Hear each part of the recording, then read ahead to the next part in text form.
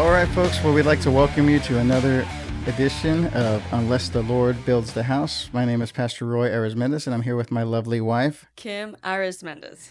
Kim Arizmendes, my beautiful bride.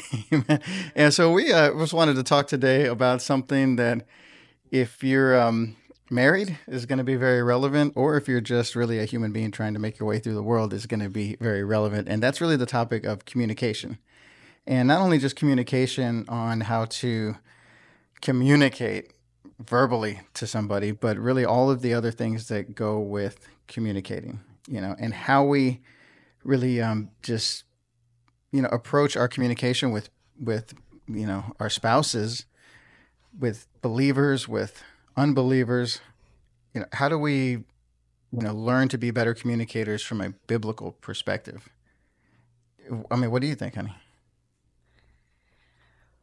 Well, I think that we have 5 senses for 5 reasons, which is simple, right?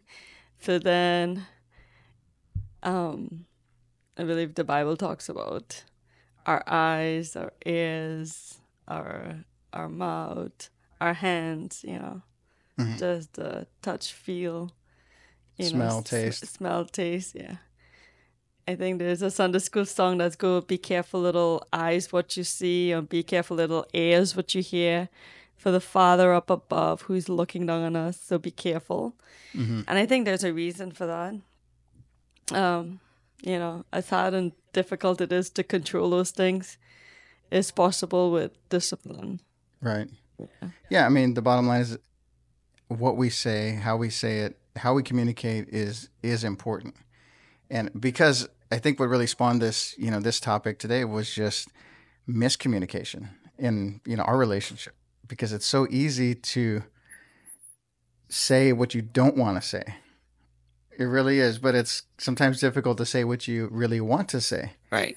because, in and of ourself, in and of the human nature, if we're not walking in the spirit and we're not really seeking to have a relationship with people in general the way that Jesus would, which is really from a humility standpoint, always making himself less. If we're just doing our thing our way, chances are we're going to be, not really listening carefully to how and what other people are saying, and things get miscommunicated very easily. And so you end up hearing things the way that you kind of want to hear them rather than the way maybe somebody said them. And so it's really I really think it is a discipline thing, like you said, to really make an effort to listen, not just hear things, because you can hear something, but what is he really saying? What's the message in that? And so miscommunication happens so easily. I mean, it's if there's any emotion involved at all, right away there's a spin on the communication that's happening, and things can get taken the wrong way. Next thing you know, disagreements can happen, and even worse than that. And so really I think about what Proverbs chapter 15 verse 1 says this. It says, a gentle answer turns away wrath, but a harsh word stirs up anger. So the word of God's telling us, I think it's instructing us through this book of wisdom that is Proverbs, and the entire book of scripture that's wisdom, to really think about what we're saying in response to things that are coming our way. Obviously in a marriage, that's crucial. It's key. We are emotional people. We're emotional beings. We have good days and we have tough days, but it's reminding us here, like, hey, a gentle response can really arrest something that wants to blow up into a huge situation. The spirit of this world and the enemy is to destroy, to divide. Right. But God's spirit's always to bring unity. And so, I mean, how have you seen in your spiritual growth in your life, that your response to things, has it changed? Has it grown over time? Has the Lord given you any more gentleness in those things? Or do you personally find it something that you're still looking towards overcoming? I want to say that there has been growth, because one of the thing about myself that I know is I don't like to stick in the same spot too long. In regards to if there's something that's going to be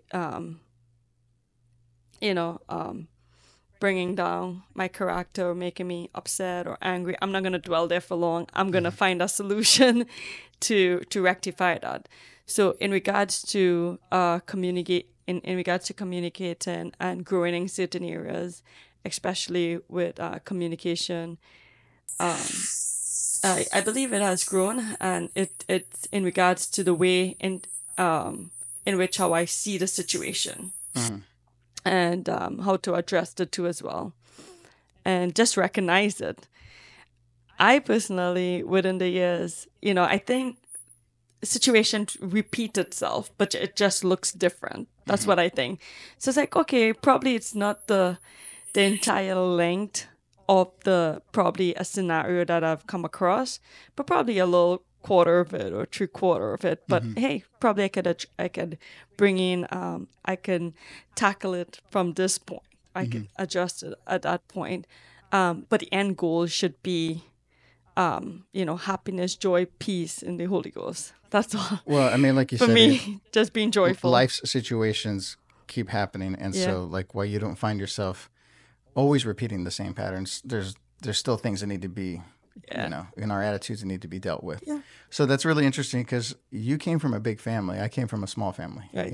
As far as I only have one sibling, and we're 7 years apart, so we didn't grow up having the best communication right off the bat. I mean, he was just a little kid, and I didn't want him around me because he annoyed me, and so my communication to him was big brother to little brother. But you were the last of five, Right. so typically, when people find themselves in that spot, it's very hard to have a voice Right. in a house like that. So, was your communication style growing up, loud and obnoxious, just trying to be heard, or were you quiet and timid and just kind of following your siblings' leads? Yeah. So I was kind of like the tomboy in the family. So my older siblings didn't really had anything much to do with me. I just played in the backyard and did my thing because, like you said, there was a huge gap. So I just did I played my games, played with my friends and my cousins, and didn't really like. I think the closest person I probably had a growing up had a relationship with was my sister that was we're 2 years apart. But other than that, everybody that was older, they I really played with. Hmm. with them. I think now I have a voice, and now we communicate and it's not we communicate because I'm older. Right. But not that they didn't love or care for me, they did. But it's just that it was so they had their own thing that was going on. So Exactly. So you just were a kid, and yeah, older siblings. It's mhm. hard to communicate. Now Yeah, that you're older, yeah, it's easier to communicate on the level of because of life experiences, but still it's difficult to communicate sometimes because of who we are mm, in Christ, and and just and who other people choose to be, and not just family. So because really the thing is now our communication is is based upon wanting to communicate the gospel to people. mm, And so it's not just looking for a voice or an opinion in the middle of a large family anymore. It's wanting to have, a voice so people can hear the word of God and they can be drawn to a level of faith. And it's challenging, like I said, because we have to really overcome internal issues first before we can become effective communicators, I think, of the gospel. And what I mean by that is like if you've grown up always struggling to have a voice in a large family and having to be loud was your way of getting heard, well, you transfer that over to trying to be an effective communicator of the gospel, and it can get tricky real quick. Because the Bible tells us without 1 Corinthians 13, the famous love chapter, it says, unless you have the love, that compassion that the Lord had, you're just making a bunch of noise. And so I think myself, I never, had to fight for a voice in a family versus the siblings, but I could say that I didn't have much of a voice to my parents, and most of us probably grew up in families where the parents were busy, they were working. I know your mom took care of the home; she had a lot to deal with five kids, and so your communication with your parents can shape a lot of the way that you handle communication going forward. And I found that not really having an open dialogue with my parents growing up into into my teens, into my 20s, even into my 30s, it really did change the way that I communicated to everybody else. I had never really been vulnerable to them. We didn't have a vulnerable relationship back and forth. Now it's changed now that, I'm serving the Lord and they're both serving the Lord. But before it was real, just from a place of, just guarding yourself and not wanting to be vulnerable, not wanting to be hurt, and trying to overcome insecurities. And so, I believe that when the Lord started to deliver me and I started to overcome those things, then I really became much more effective in communicating the gospel to people, because it wasn't coming from, memories of, just listen to me. I wanted to be heard, and, I need to, you to affirm me and those kinds of things, because the Lord brought that into my life, and then I wanted to bring that into other people's life, and but it took time, so this is why, like, when, especially on an evangelistic standpoint, we have to be, as the Bible tells us in the book of James, verse 1 and 19, it says, be quick to listen and slow to speak, slow to become angry. Right. That's a pretty tall order for a lot of Yeah. people, but this is something that we're commanded to do as believers, because it's not enough to just see what people are doing, see how they're acting, but God's concerned with why they are that way. Right. The gospel is meant to address the why, not just the outward actions. And so this is something that, really has to be mastered. Yeah. You have to learn and discipline yourself to be able to actually hear and listen to what people are saying, so we can start to really address the root issues of why they're saying those things. I mean, Right. what do you think about that? Yeah, I think it's gonna be an ongoing challenge in our life, but we should be getting better in regards to, like I was sharing before. It's there's certain things that you realize, okay, I see the same pattern, I see what's happening. All right, well, okay, there's my little red flag, or my little siren that's going out. Okay, hey, you know the end result of this. It's probably going to make you upset. It's probably going to cause you to, offend somebody. So attitude, conduct, character is very key important. And then I as it on goes in life, as you grow, I think you're gonna handle difficult situations. Mm-hmm. Obviously, they're gonna be ones that's gonna be offended. You probably might lose a few relationships too as Mm-hmm. well in communicating.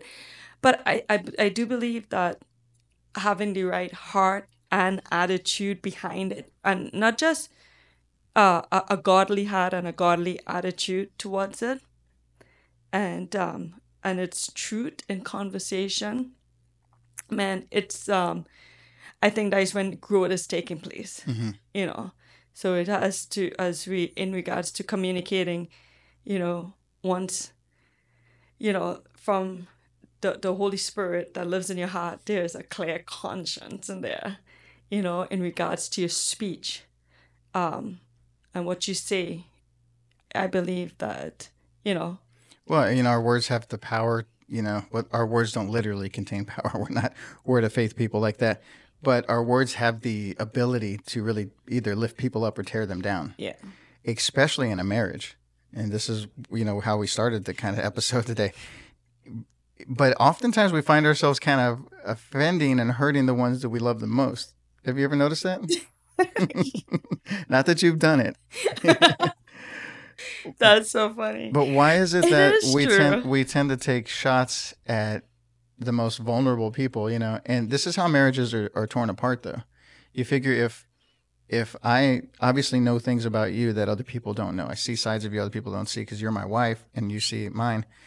For me to use those things against you as a way to get back at you or to hurt you, or just to take a shot, man, is really evil when you think about it. It Yeah. really is from the devil, because it's, I had preached a sermon recently, related to the armor of God. It would be like finding the weakest spot in that armor and then, taking a shot there on somebody. It's because you know where that spot is. I mean, it really is a bad thing when you think about it, and we've all been guilty of it. Yeah. I don't think there's a married couple alive that could say that they've never taken a cheap shot at their spouse, but we have the ability to really build each other up. Like, why don't we spend more time doing that? I mean, what do you think? What's the issue here with with people in Yeah. marriage. You know, I think, well, a lot of things could be medical, like women have hormones. that's always a good one. Hey, blame it on the hormones, right? But no, not necessarily, because I do think that, I think because you said the word right, because we know this person so much, we feel like it's the easiest one to, but it Hmm. shouldn't be like that, Right. because it should never be like that. It should be the person that we love and adore at all Should be times. a protected Yes, relationship. yes. But also to the foothold that the enemy has, and he wants to bring that separation. That's the only thing I can think of, because unity is strength, Hmm. and where there is no unity, there is division, and how can a house stand? Hmm. It's going to fall apart. So I do believe that one tactic of the enemy is to just, you know, plot, just that fight. Seeds of discord in marriages for Yes, sure. absolutely. But that should not be the excuse. I think recognizing and immediately, being able to reconcile. Hmm. Even as scripture says that, don't let your rat go down. Don't let the sun Sun go go down. down on the rat, right? So immediately, like, hey, being able to address. And I want to say that we're good at that. Yes, We're good. we're We, better 7 years into it now than we were at the beginning. yeah, we're And it's better. just being honest, being candid. We haven't had the perfect marriage. It's been beautifully imperfect, to coin some of the phrases of our times. But it's been awesome to see the growth, though. Yeah, absolutely. It's been a good thing. Yeah, and it even shows the power of the Lord being able to change and transform if we allow Him to. Hmm. And we seek His word and His wisdom in the marriage. Yeah, because I think it's really a matter of unity. Because where there's unity, the Word of God tells us that there's blessings. God brings blessings, commands blessings, and so the enemy knows if he can, you know, keep people together but turn them against each other, he's already won. It Right. doesn't really matter if there's a divorce on paper or not. If people lose confidence in each other, now that can happen in many many ways, obviously, but you know, but just not lift each other up verbally, and start to just not be, like we said in James chapter 1 verse 19, not be eager to hear and listen, then you feel like, oh well, he doesn't really care about my day, and he's not really concerned with what's going on in my life. It's always about just him and this, or vice versa. And it starts to divide people. And then what happens is, and I've seen this happen in marriages over my life, friends of mine, and acquaintances and people we've gone to church with in the past, that when one spouse feels like they're not being heard, then they stop talking. They stop sharing things that are vital to keeping a marriage, um, you know, keeping it strong. They stop sharing hurts. They stop sharing insecurities. They stop sharing concerns, and they pull away. And we know this can lead to many different other ways. It doesn't always lead to adultery and those kinds of things, but it can, because people were designed to have companions. And so the Word of God tells us two are better than one. The threefold cord is not quickly broken. So the enemy knows that if he can pull us apart, if he can, there's a communication breakdown, he's got a foothold in breaking the relationship apart. And so that's why we say in vows traditionally, for better and for worse, Right. we've got to communicate. We've got to be honest about what we're going through and where we're at, especially if you're serving the Lord and you're in ministry, because ministry is not easy. You're dealing with people, various personalities, lots of challenges in that. And so what I've found, and I think what we found, is the more vulnerable we've been towards each other, the stronger we are in relationship to other people. Mm. It's a really awesome thing, because if we've become one, then it's no longer myself, it's no longer you, it's us together. It's our team that is plowing the field of ministry. And so if I can't be who I am, if I can't have you there to uphold my imperfections and pray me through stuff, then who's going to do it? Right. I mean, but we see marriages like that. Yeah. I've seen marriages like that where the man, mostly the men that I've seen who are in ministry trying to do the work that God's, but the wife, it's not that the wife isn't totally supportive, but they're just not that perfect helper in that, not upholding him and not really just, man, you can, praying him through those things. It's kind of like the man's ministry and then the family's doing their thing. And to me, it's a sad thing because there's such a strength Yeah. when we're on the same page, man. I mean, I literally feel like, Yeah. I could preach and raise the dead. I mean, that's how it feels when you're Right. supporting me. Yeah. And I know there's similar things for you when I'm supporting you and I'm there for you. It just brings a strength to the marriage. Right. You know what I mean? And so we have to discipline ourselves to be, vulnerable and humble one towards another in a marriage if we're ever going to really see, a spiritual breakthrough Right. in our personal ministries. Yeah. I mean, what do you think?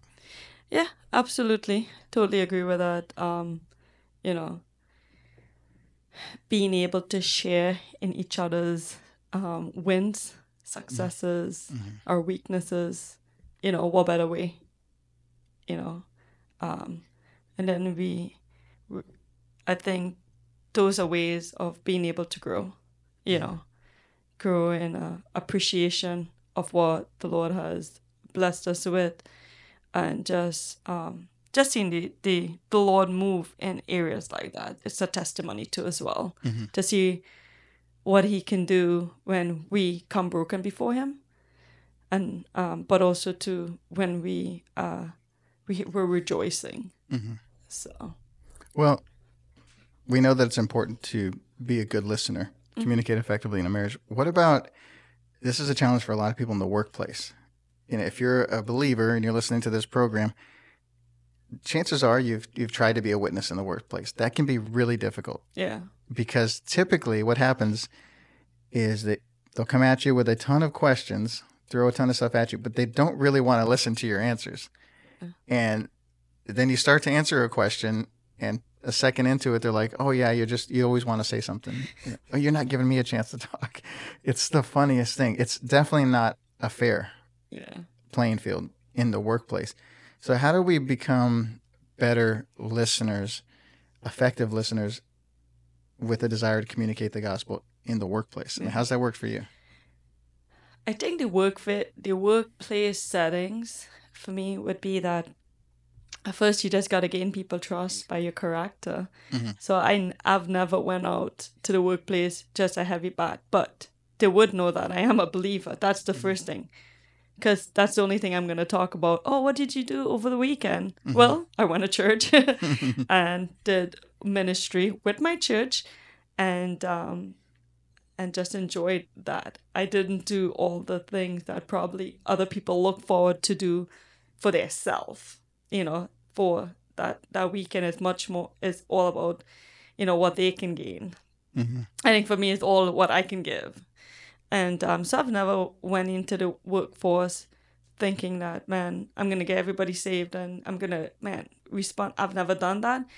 If it's anything, they've always come to me,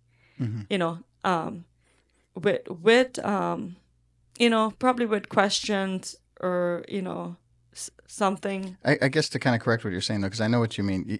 You said that you never gone into the workplace thinking that you're going to get everybody saved. I mean, you have, but what you were trying to say, I think, is you've never gone in there with, like forward in, Yeah. I'm just going there to evangelize today. Yeah. Right. But your expectations, your prayer is always to see people come to you. Absolutely. I didn't Right. put my going to the workplace and just Just start be preaching. that. Yeah, I've never done that. I've always went in, and I've already, in conversations, you're already, building what your coworkers are dealing, or what their life is at, or where they're at with the Lord. And then you wait for the opportunities when you can give a word in.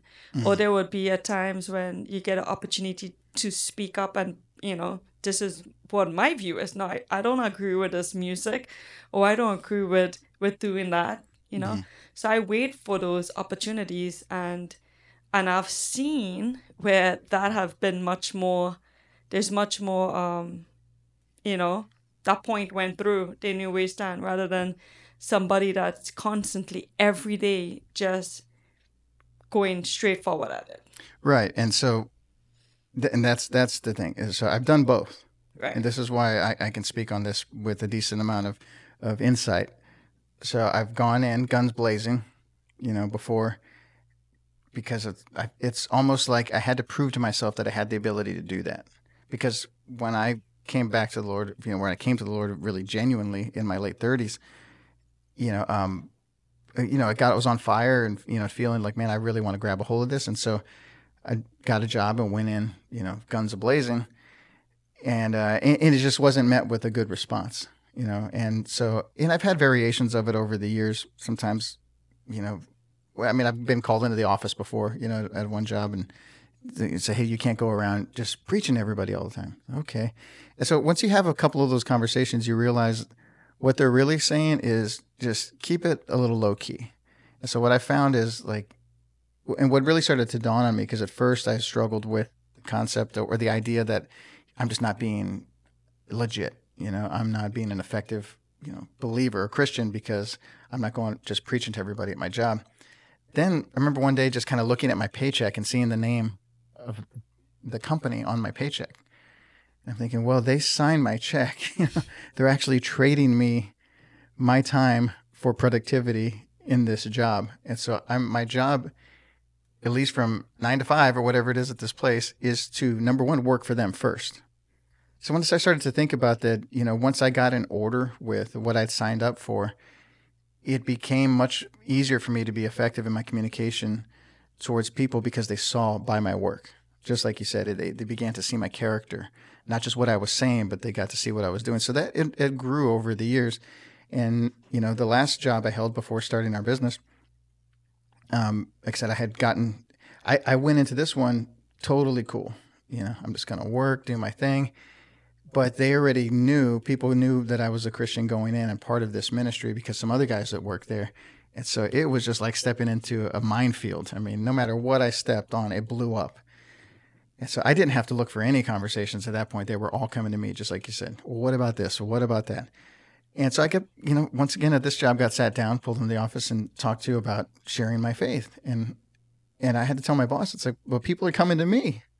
I mean, if they ask me a question, I have to give an answer. Right. And so it became much more of a test for me there to really be quick to listen and slow to speak, because I knew that I wasn't in a physical battle there. It was a spiritual battle, because everything that he was telling me didn't make any sense, because people could spew whatever they wanted of me. But if I gave an answer that included the name Jesus or church or repent or sin or any of that stuff, I mean, it's immediately like, hey, you could be written up. Right. So it was a total, hypocritical stance that they had there. So I just learned to deal with it. But my work really testified, when people could saw how I was on my job, saw how I treated other people, saw how I would pray with people, that we did jobs for. And, while the guys who worked with me were just kind of looking around. And so I found ways. And then, just being able to know these guys and letting that, I had a tremendous amount of witnessing opportunities at that job. And I know that made an impact there. And I felt good about that. But I'm thinking about here's the thing that the Apostle Paul tells us in the book of Colossians chapter 4, verse 6. He says this, and I think this is really key to being an effective witness in the workplace. He says, let your conversation be gracious and attractive so that you'll have the right response for everyone. Mm-hmm. So he says, let your conversation be seasoned with grace. What does your translation say? And we could put NKJV or something. Because I got this. Mine's the NLT. So I'm kind of interested. But it's to be gracious in our speech. And I think about grace as obviously the influence of the Holy Spirit upon our life. And so that means I want my conversation to always be influenced by what the Spirit wants. And the Bible tells us that God's not willing that any would perish, but that all would come to a place of repentance. All right, so the New King James Version said, let your speech always be with grace, seasoned with salt, that you may know how you ought to answer each one. And the American Standard Version said, let your speech be always with grace, seasoned with salt, that ye may know you ought to answer each other. Well, somewhat Okay. the same here. Right. So let our speech be graceful, seasoned with salt, essentially. Yeah. So grace influenced by the Spirit. Salt really is that preserver, I believe, preserver of the truth. Mm-hmm. And salt also adds flavor to things, you know, so you Mm-hmm. want it to bring a something attractive, I think, to that person. But really just always being gracious so that you'll, you know, have and I think this is the key in the NLT, have the right response in Yeah. every situation. Yeah. That's the key, because there's people will come at you very similar ways, Mm-hmm. but their response isn't always identical. Because this is the thing, just like we're going back to the beginning of the conversation, you're dealing with people who are emotional, who have life issues, Mm-hmm. and not everybody's background's the same. We don't know where that person is standing, coming from, you know, regarding their communication towards us. Were they that child that never had a voice, you know, or were they that person that was always drowning out everybody else's voice? Right. And so we always have to let the Spirit lead so we can have the correct response in those times. And I think that's where I personally had gotten into trouble a few times, because it was kind of a one response answer for everybody, Yeah. rather than, Lord, give me a heart how to communicate to this particular person here. Right. Like, what was, you know, let me listen to hear. You know, here's an example. When I was working at one of the local stores here, and right before I quit this job to move to the other job, I was working, you know, in a kitchen with a bunch of ladies. I was the only guy. Maybe those two other guys, but they worked different shifts. It was tough, a tough environment for me. You know, I mean, they were nice ladies, but I mean, just a lot of, like you said, female emotions and, you know, hormones. And well, there was this one lady who opened in the morning, and she was a tough cookie. I mean, she was rough. None of the other ladies liked her because she was just a million miles an hour, and she was just, you know, rude. She was rough around the edges. And so I remember of course, when I started working that morning shift, they put me kind of assisting her. And I'm thinking, like, man, this is awful, because I just cannot. You can't communicate with somebody who doesn't. I mean, she was basically like, if we had tasks to do, she'd just do it all, rather than say, hey, can you help me with this or that. So I just had to kind of work myself in to being an effective assistant or helper to her. But I remember just determining in my heart one day, because of the way that people treated her, the way the other ladies talked to her, and they're like, "Oh, Miss Jane, she's man, you just leave her to herself." You know, and that's what they had come up with, just leave her to herself. And I just remember thinking, it's like, well, Lord, I know you put me here for a reason. I know I'm on my way out of this job. Man, I want to have a witness to this lady. Like, I want to be effective to her. And I just began to pray for her and pray that the Lord would give me directive in that. And man, he just began to somehow supernaturally make me, you know, I mean, I can't even explain it, but it was almost like he opened up a door of communication between her and I. And I don't even remember how it happened, but I just began to listen to her, ask her questions, and wait for responses. And I don't think a lot of believers, you know, a lot of times will do that enough in workplace, especially in the workplace, ask people questions. And so I remember the Lord just gave me the ability to he just gave me these, you know, questions to ask her that I think that she was interested in answering. You know, questions about when I started to realize certain things that she liked, the way that she liked things, I would ask about that. Well, where'd you get that from? Or, you know, who taught you how to do that? Or, and was that your mom that showed you how to do that? And I would ask these open-ended questions so she'd have to give a response. And what happened was, over the course of a little time, I think she started to understand that I actually wanted to know about her, that I was concerned with who she was as a person. Right. And so the door started to just crack open, and then it eventually just opened all the way. And I mean, by the time I resigned from that job, I mean, we had, you know, a very, you know, open relationship, communication wise. I got to share the gospel with her several times, prayed with her because she had some, you know, turns out that she was, you know, really alone, didn't have much family alive. And I remember just all the other ladies around, they saw that. They saw what happened. They saw that, you know, I was able to crack through that armor, but it wasn't me. Mm-hmm. It was the Spirit that brought gracious speech into my life, or the ability to speak with grace. So, Lord, you got to give me a way into this. Yeah. You know, and that's really the challenge. I mean, I know you work in an environment where it's a little rough as well. A lot of people claim to be believers, but really don't walk this thing out. I mean, how's the Lord been working on you with a gracious attitude, really trying to be effective minister in there, because they all consider themselves believers? I mean, that's really tough for you. It is tough. I mean, it's a big challenge, but I believe like the Lord have shown me ways to, you know, to be effective, and it will mean that sometimes you don't laugh at the funny jokes. Mm-hmm. It's not even funny. Mm-hmm. You know, you do your job, you do it together as it required, but you're not obligated to, you know, be their best friends, Mm-hmm. you know.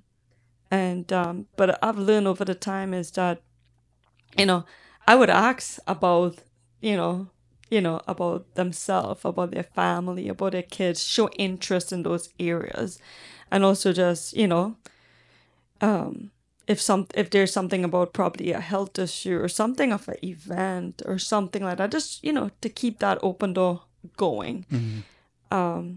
Has there been times of just mockery and laughing and stuff like that? There has been, Mm-hmm. and you know, sometimes you're the one that's being laughed at, but you know, just knowing that the Lord is working all of that out, because sometimes you have to take it like take, you know, be the one, Mm-hmm. the weird one, the awkward one, you know, the one that's being laughed at. And but there's always, I've always seen, there's always where they're the one that's always come back and one either apologize or looking, you know, for some sort of sympathy or, you know, Mm-hmm. conversation. And you know, you Or just prayer. yeah, Yeah. prayer too as well. And but I've seen the Lord that just move in ways like that, and really, you know, on your worst days, you think that things can get as worse. He always, there's always a victorious moment. Mm-hmm. If it means that somebody's asking about, hey, hey, I need prayer. Hey, does your church offers this service or help people? And some, so there's always, Mm-hmm. they know who to come to. Right. I mean, I think that's At key. it. Yeah.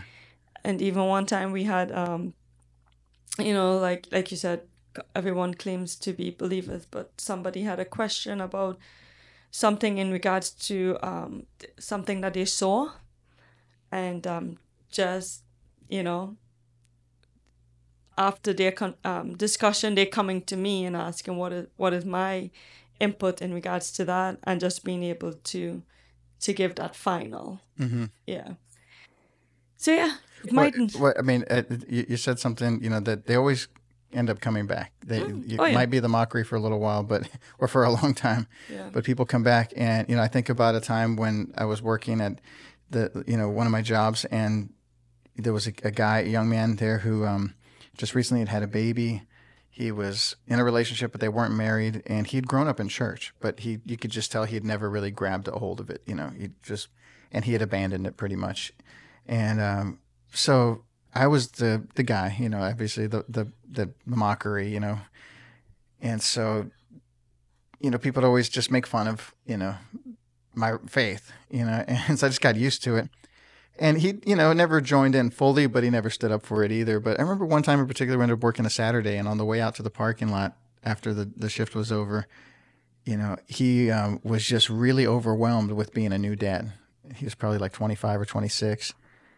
You know, they weren't married, and he was feeling stressed from the relationship because it was almost like he was alluding to that they maybe would have broken up had she not gotten pregnant, but now Right. they were kind of, you know, in it.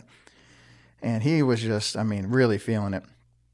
And so at that moment, you know, because of, I think, the fact that I had just taken a stance to be a believer, a Christian in the middle of that environment, regardless of how people treated me, I had an open communication with him that day and really got to minister to him, you know, repentance and just genuine faith in Jesus, you know, and here we are. Unless the Lord builds the house, I said, brother, you're going to labor in vain. You know, you got to come back to that place of knowing Jesus.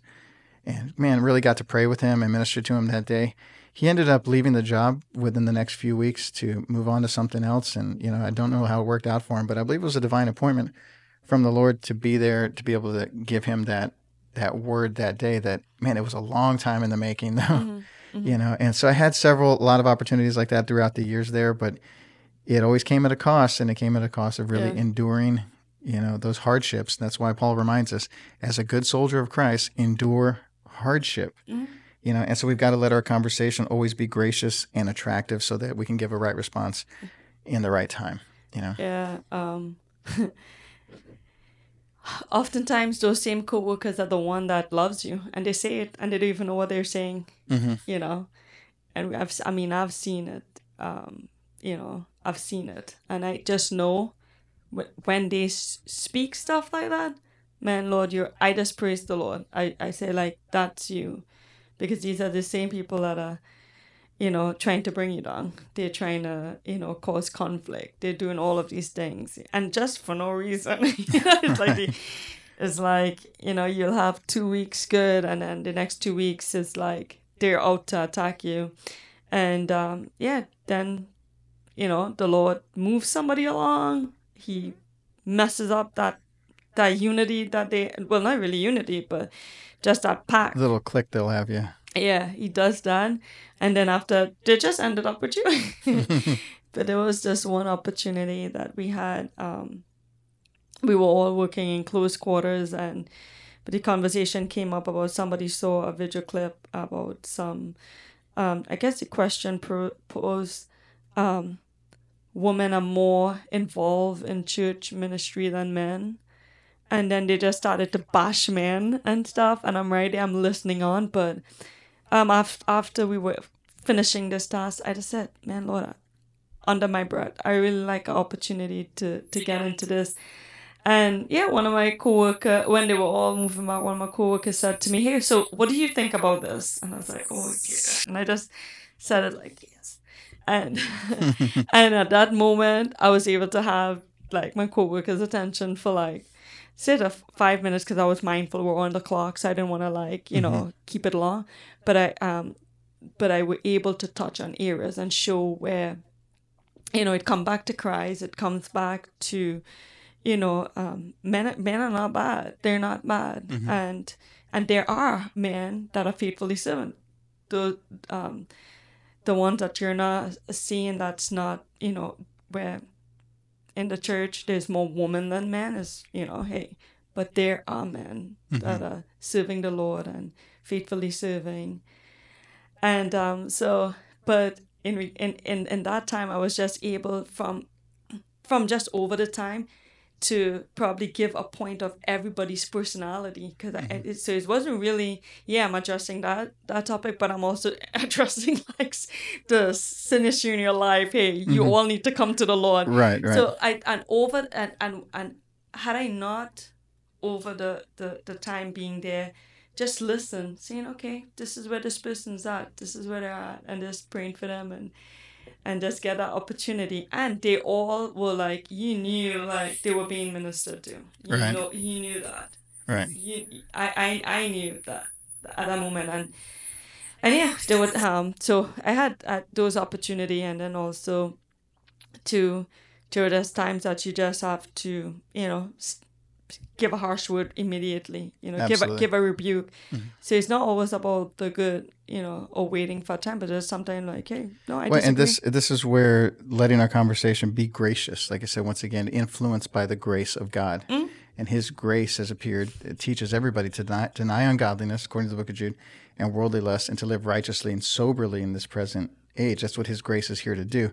So if his grace is working in us, that's always his agenda. Like I said, sometimes it may come through just listening, and waiting for the Lord to provide an opportunity. Sometimes it may come in just holding your peace. Mm-hmm. There's been several times where I know that the Lord had just stopped me in the middle of something and said, look, just stop right there. I think about, if we can think about some biblical examples of fantastic communicators, and obviously we can look to Jesus as an awesome communicator. Right. But there was also a time when he just held his tongue. Yeah. And he let the Lord, he said, that vengeance is God's. Mm-hmm. And so, but then there's times where there's been some fantastic communicators in the Bible as well who spoke a word that cut right to the heart. I think about Stephen, and he spoke that word. He stood up. It cut everybody. They stoned him to death. I'm not looking for that to happen to me. But you see that men who were stirred up, or people who were stirred up by the Holy Spirit, spoke at the right time, and they spoke a word that was in season. And so I think that's really key for us as believers in our marriages and our families and in the workplace, to just let the grace of God work in us, to work through us. If our genuine desire is to be a vessel for him, then he'll work those times and seasons out on what we're going to communicate, how we'll communicate, at that time. And so it's not a one size fits all response. And so I'm not advocating at all for going into a job and, keeping your faith on the down low. That's not what I'm saying at all. I'm just saying that we have to be gracious in everything that we do. Let the grace of God work in us and work through us. And it may involve just keeping your head down and doing your work for a segment of time to earn people's respect. It's totally different than the marketplace. We go to the streets, we go to the jails, we go to the nursing homes. We do a ton of marketplace ministry. I always tell people, honestly, that the hardest place to witness usually is in your workplace and in your family. Yeah. Because when we're in the marketplace, it's almost like, we don't really know those people, and it's just easier, and we're there with an agenda. Okay, we're going out to the street corner to preach, to witness. And so, but even in then, I think the grace of God still can teach us how to be better communicators. But yes, it's more of a one tool out there.